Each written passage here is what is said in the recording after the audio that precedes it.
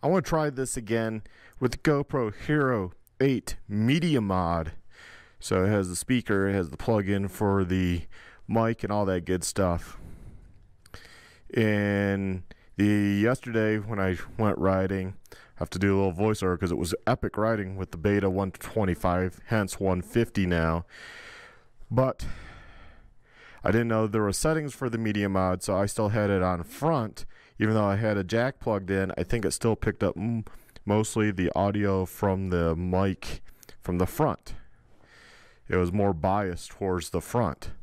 So now I said rear and have the mic plugged in as standard because, well, that's the type of mic it is. So it should work just fine. So we're going to see. This way it gets rid of my Tascam DR05. Just one extra piece of equipment and syncing audio and stuff. So we're going to see. And I hate these mirrors, but I fooled around with it this morning and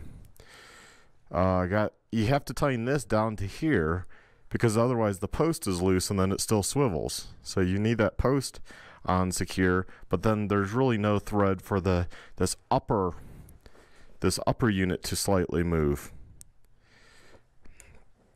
I'm thinking of tapping a small hole in the side of this plastic so it can act as like a pin to cinch in, maybe drill into the threads a little bit, and just once have this in a position you would typically have it, and then have a set screw and just set screw it right in just so it doesn't rotate. That's all I'm asking. Really, they need two nuts here so you can tighten down and tighten up for this, but they don't.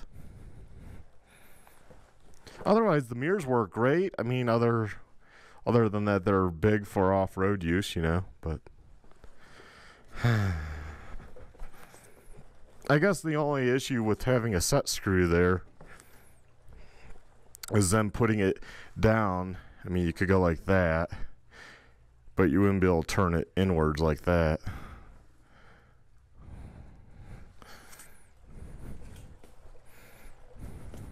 So that would be one problem. Yeah, it's really, they should think it through more and maybe have a good mirror solution for all their bikes. Okay, petcock's on. I filled up. Plenty of fuel in my garage. Yeah, if you were using this bike mainly on the road,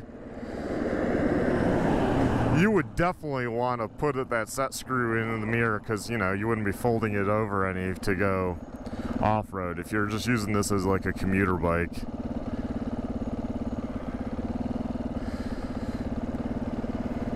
Because then it would just stay in one position. It would be good.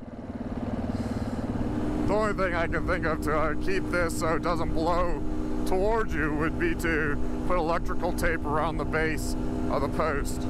That would be another solution, so it couldn't move.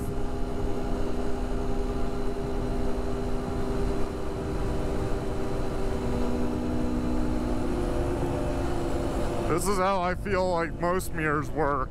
They don't on motorcycles, at least off-road type bikes. It's like it's such an afterthought for them. It should be a safety thing, so you should have some awesome folding mirrors from the get-go. And obviously the one to get would be the double take with the ram mount, but they are pretty pricey. But that's what you would get, and they thread the ball in and hook it here and it would be good to go.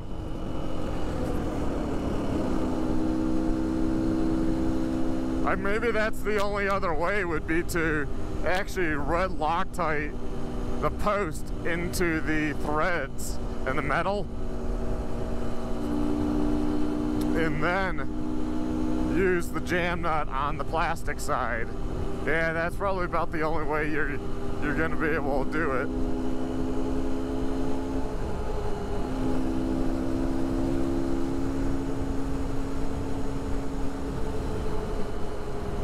Yeah, I'm in top gear.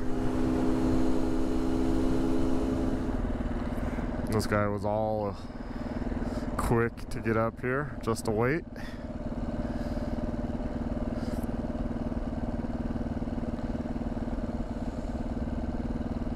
In his, nowadays, that would be old school Z3. I could actually have bought a Z3 brand new for $23,000 from an African dealer. Because we knew the owner of a dealer in Africa. He said his cost was $23,000 when they were first came out.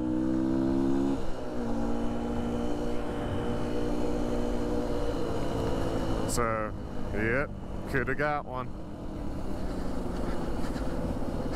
My father was like, no. When I moved back to the States.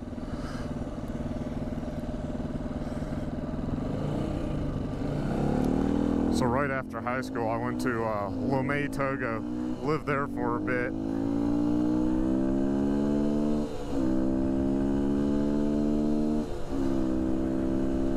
And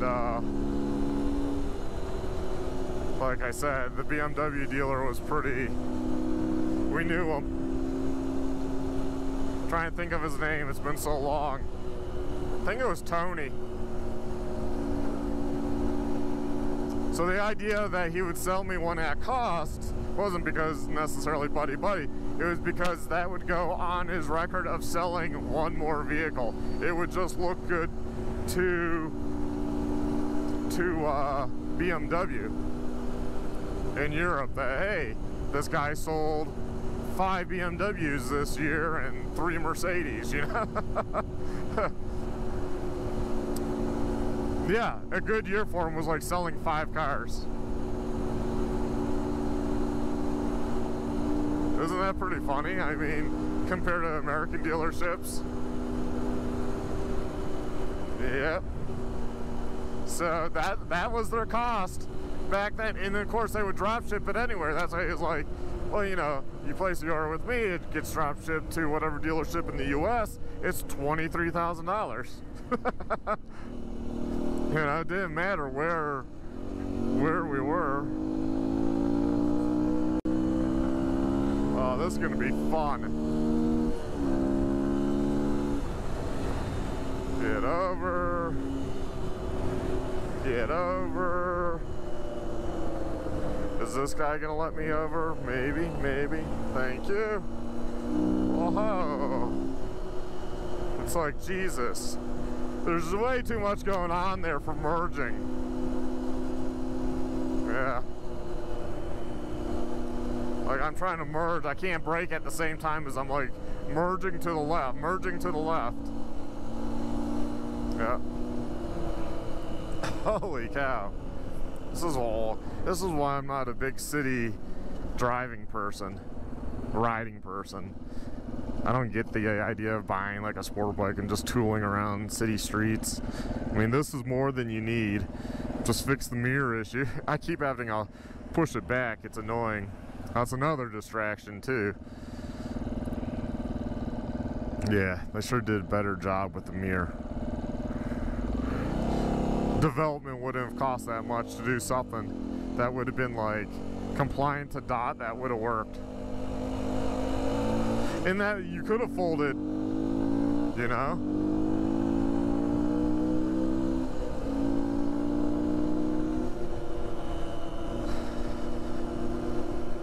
Yeah, this is a new road.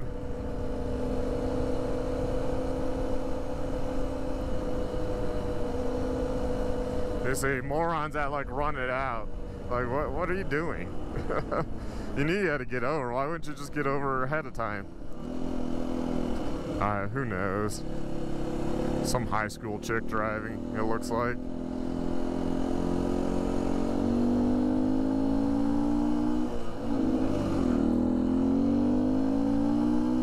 Going the wrong way on the road on a bicycle, that's not legal. You have to be like a car. You can't just go the wrong way. Oh boy. But I'm on a bicycle, it doesn't matter. I don't know, some places enforce that stuff pretty strictly. Strictly? I don't think strictly is a word. Strict. Apparently Colorado. Well, there's not really that many officers. Per se, you know? Like a lot of cities. You drive a lot of these areas, or if you were riding a lot of these areas, you see cops everywhere. Like there's one on the interstate this morning, motorcycle cop. See what else crazy stuff we see. Hopefully the GoPro Media Mod is actually recording audio correctly with a bias towards the back either way, with the mic being it's real biased. It should be recording to the mic. It shouldn't be recording outside noises. Otherwise, I will just keep the media mod like everything else. I'll keep it for you know, vlogging type stuff when I'm walking around type vlogs or urban exploring, but just get a different camera once again, like I talked about, for the helmet. Probably the Sony. It sticks out a little bit more, but I think I could make it work. Wouldn't necessarily have to stick out really far. I mean, it's really not as long as you think. So I'm just now kind of like, well, they might bring a new one out, because Sony hasn't updated their camera in a long time, so they really need a 4K that does 60 frames a second. Actually, if they really want to corner their market on being the best, they would do like a 5.7K or something, you know? Not that most of us could even edit that, but as just if nothing else, as a marketing feature, and if it worked, if you had a very powerful computer, and even though YouTube doesn't support it, it would catch more detail. So the more detail you catch, and then when it compresses and all that good stuff, then you know, you're still getting the detail. You're gonna have more detail than before.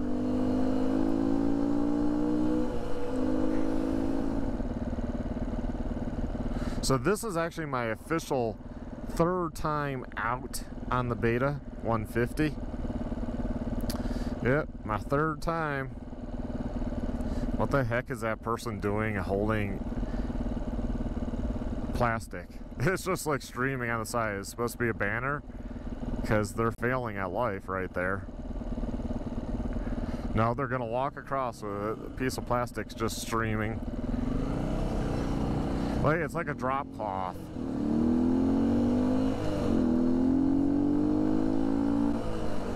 He just lost something out of his cup.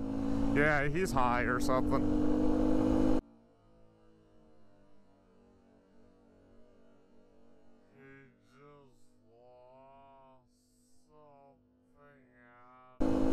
He just started tipping his cup sideways, lid fell off.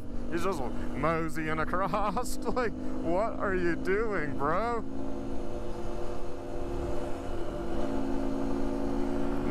Yeah, you got the dump motels along here. There are, I bet back in the day they were probably pretty nice. They're not anymore. End of trail. Ooh, they have HBO. Like, if you're still advertising you have HBO, there's something wrong. Because I expect any motel I check in to have cable or some type of TV service.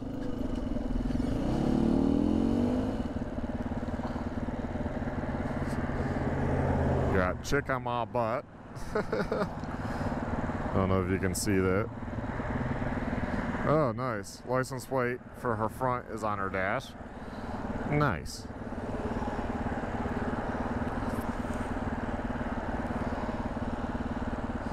He's gonna back up. I'm surprised like somebody left him space, like that much space. It's one of those people that leave a semi amount of space that you can't see it behind the post. Ugh. Ridiculous. Ah, shit. Come on. It's like you're killing me here. It's getting hot down here.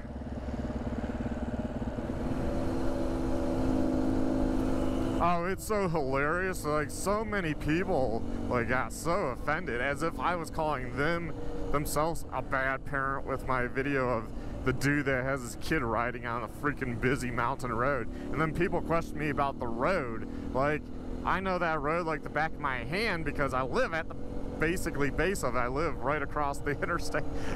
Like, I am there multiple times a week. And the stuff I see, it gets tiring. But it's funny, by wording the video as like they're a bad parent, they're a piss poor parent, they're a piece of shit parent, they take it as if I like said they, who is watching the video, is a crappy parent. Hey, I don't know the guy. It's pretty clear I don't know the guy. And you can't identify the guy.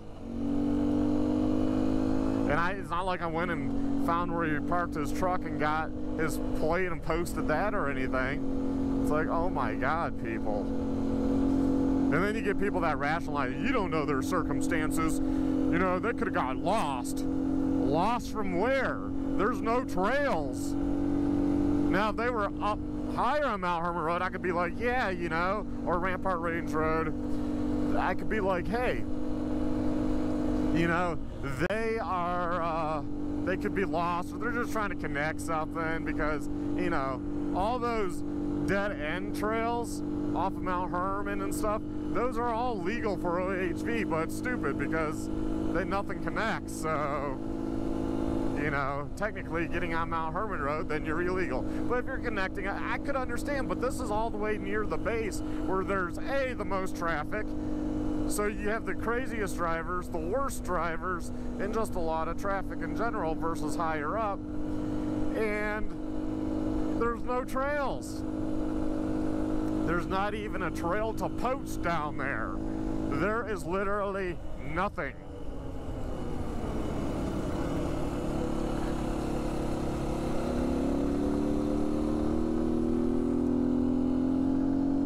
So it is hilarious.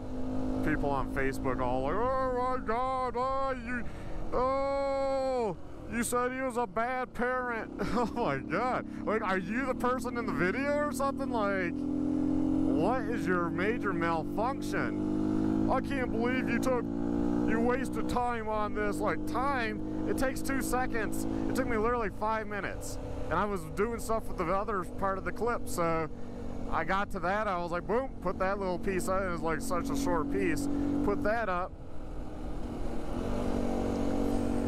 You know? So I actually sent it to the ranger, not to report, just to like, hey, you know, there's so many people out there that are doing this every single week, and I'm sure you've seen it, but just to let you know, and just to get your feedback on this, because so many people are on my ass, and I know a lot of rangers, I know a lot of people in the industry, I know a lot of people.